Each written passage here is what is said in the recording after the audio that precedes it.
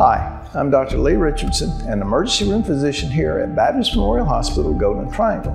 I'd like to take a few moments to speak to you about hunting safety. Did you know that the number one cause of hunting-related injuries isn't firearms themselves? It's falls from tree stands. Many falls happen when tree stands are poorly constructed or when old wooden stands come apart and become detached from the tree. Because of this, it's safest to avoid homemade tree stands. If you do use a wooden stand, replace any broken or rotten lumber and inspect all bolts and fasteners, making sure they're secure and in good position. You should place your stand only in healthy, mature trees that have strong limbs. Remove any logs or stones from the base of the tree to reduce injury in case of a fall. When climbing into a tree stand, remember to keep 3 points of contact at all times.